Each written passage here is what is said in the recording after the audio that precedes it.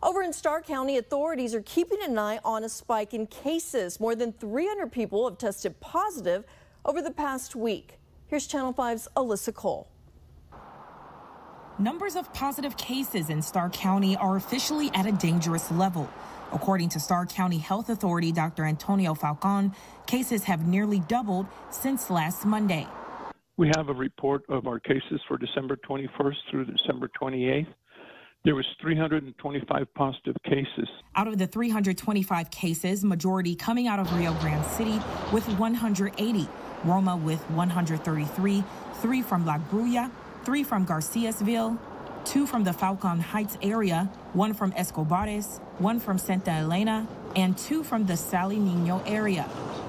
Of the 325 cases, 71 were under the age of 18 and 254 were over the age of 19. State Health Director Dr. John Hellerstedt sent a letter to Starr County advising providers to vaccinate qualifying patients immediately. It recommends that healthcare workers be vaccinated first and as first priority, and immediately and soon after that 65 and especially 65 and those that have chronic medical conditions. The state health director also stating in the letter vaccines should not be kept in reserve.